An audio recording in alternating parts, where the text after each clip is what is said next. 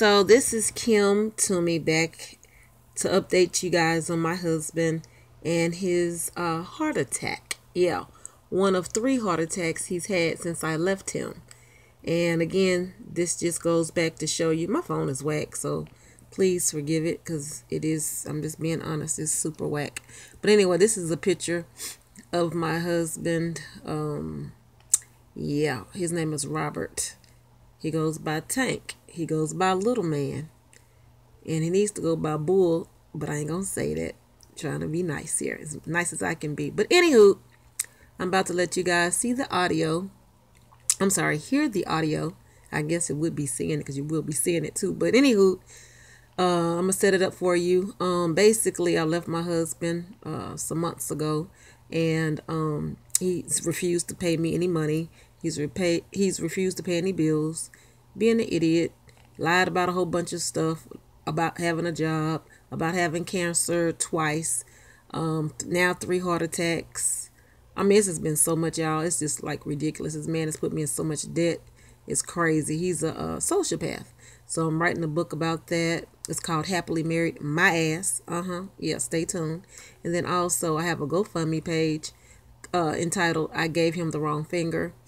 Just for those people that don't mind giving $5, $2, $1, $10, whatever, just to help a sister out while she's going through this transition of BS that was unnecessary. But on to the next. I'm gonna let you guys listen to this audio. And basically what it is, he's saying that he's had a heart attack. And actually this is the 2nd heart attack he's had in one day. Right. 2nd one. And of course, at this time, I'm tired of him. I don't want to answer my phone. I have nothing to say to him because he's a liar. That's all he does is lie. He wakes up lying. That's what sociopaths do. And also, what he's decided to do is that he's decided to say he's at the hospital. He's saying that they told him that he had a heart attack, but yet he's on the phone. And you know, like I do, when you're at the hospital, you cannot have your phone. Number one, especially if you've had a heart attack, they're going to take that from you. So not only is he on the phone, but he's on the phone blaming me, of course, because I'm the one that's crazy. Okay. And also, I'm the devil because I don't want to hear none of his shenanigans.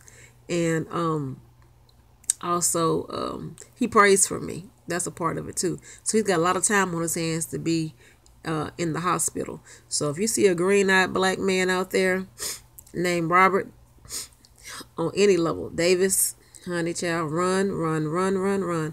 I don't wish this on nobody. So anyway, I'm about to show you guys the audio that I have. And hold on a second, where I got it at. And then we'll go from here. Yeah, hold on. Saved message.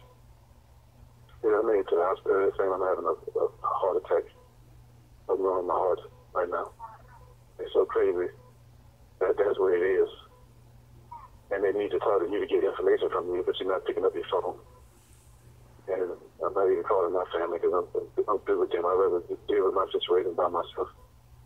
So it's funny that when I'm finally going through a whole lot, it's only a test that what I'm going through.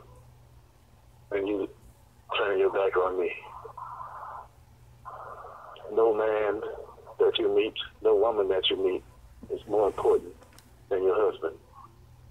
So since you don't want to call and pray with me or for me, I'm going to pray for you while I'm sick. In the name of Jesus, Lord God, Jehovah, and the power of the Holy Spirit, that you let my wife let the devil run her, and he won.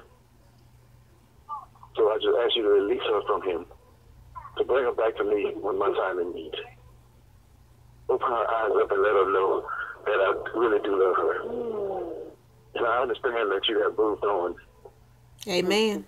But all I ask for one request, to bring her back, to let her know how much I love her. Hell if no. anything going to happen to me today or tomorrow or the next day, you can always hold on to this prayer, this message. And know, wherever you lay your head, I hope it's a good place for you. And I just need you to be happy and not hurt other people while you're trying to be happy. Because I've never done you nothing so bad that you can be happy. I just ask you, Lord God Jehovah, to help her, to lift her up, to whatever situation He can't get it out. she's in. What? Bless her heart. Amen. So anyway, yeah, so you heard it for yourself. Him saying that he had a heart attack. And again, this is heart attack number 2. He had heart attack number 2 in one day. Yeah.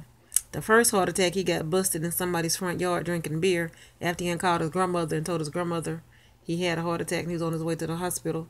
This is nothing this dude won't do to embarrass himself, embarrass his family, make his family look stupid. It's just a shame. So again, this is Kim Toomey signing off. I'm about to upload this video. Please feel free to comment. Your comments don't hurt my feelings, because at the end of the day, I'm hoping I get somebody to understand that it's not cool to live this kind of lifestyle, but more importantly, let women know, and even men, what sociopaths do. And the symptoms of a sociopath is that they have no conscience, pretty much. They don't worry about nothing. They don't have no anxiety. They don't care about anything. Like, they life with no benefit. So look up sociopath and learn something, and that way it can keep you from a whole bunch of heartache. I wish I would have known, because Lord knows I would have been gone a long time ago. You guys have a great day. Okay? Bye.